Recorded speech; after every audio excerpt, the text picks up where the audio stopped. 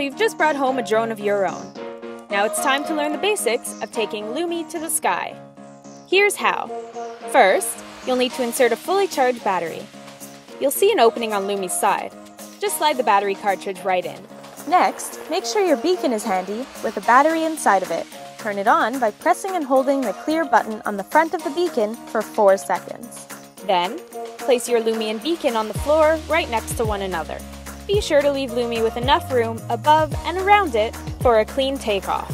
Grab your favorite iOS or Android smart device and download the LUMI app.